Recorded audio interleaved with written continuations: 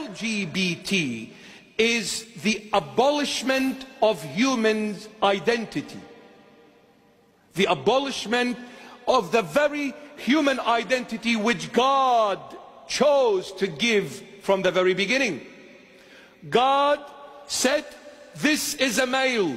And God said to the other, you are a female.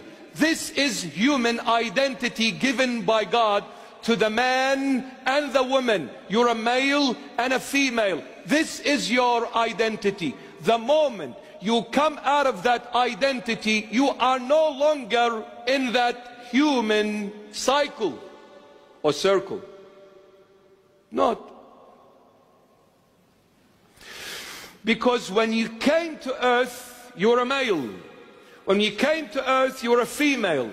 When this male comes and says, I don't want to be a male, I want to be a female, he changed that human identity which God gave. Therefore, you cannot be neither a male nor a female now, since you abolished the very identity given to you by God. I hope we are listening.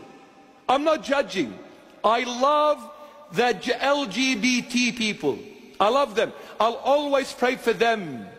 But I will never, ever bless their lifestyle, never ever accept their lifestyle. Impossible. And I can only give you the blessings as a church leader when you come out of that lifestyle, confess your sins before the Almighty God and repent and come back. Then you can be blessed. But to choose to live in that life willingly, happily, as if it is normal, and you expect the church leader to bless you,